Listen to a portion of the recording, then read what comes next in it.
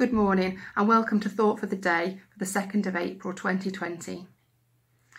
In Mark chapter 12 verse 31, Jesus tells us that one of the most important commandments is to love your neighbour as yourself. In fact, we're told this 8 times in the Bible, to love your neighbour as yourself. Last night I was thinking and praying about how to reach out to the elderly members of our congregation who feel very isolated and lonely during this lockdown time. And as I was doing that, I realised that for many of those people, nothing's changed. They may feel like this all the time.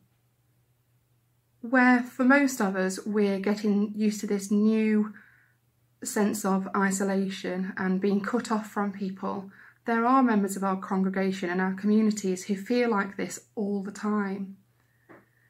Maybe they don't see someone from one Sunday to the next. Maybe the only conversation they have is with somebody at the supermarket when they're doing their shopping. As a church, we've been very quick to think and act on how to reach out to the members of our congregation who are lonely and isolated, and rightly so, as Jesus tells us to love our neighbour as ourselves. When things go back to normal, whatever that new normal looks like, will we continue to reach out to those people who are isolated? Nothing will have changed for them.